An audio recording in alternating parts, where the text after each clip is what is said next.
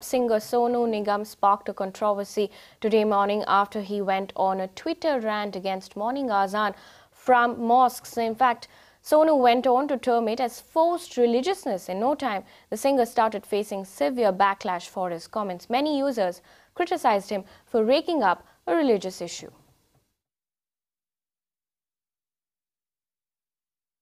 Talk about any particular religion, I think that there is a very clear directive by the Supreme Court in terms of sound pollution, and I think every religion, whether it is Christianity, mandir playing bhajans, whether it is masjid, a synagogue, whatever it is, it exists for even common people in terms of playing loudspeakers or in our home discourse, so in our home parties. So it applies for everyone, and everyone should obey that. So I don't want to make any particular comment. He has made a Twitter comment. It's his personal space.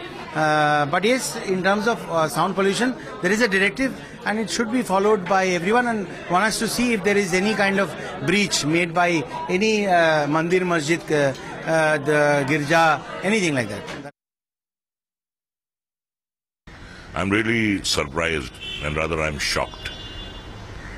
He's a great singer, undoubtedly, and he has tremendous following globally. Even there are millions of Muslims who are great fans of Sonu Nigam. But the kind of words which he has used, like chonchlebazi or gundagardi, these words are totally uncalled for. You have the right to protest. You have the right to speak your mind. But the kind of language which he has used is really, it's really very depressing.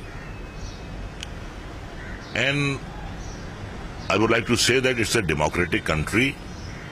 We have to live with each other, with the citizens of different castes and creeds and religions.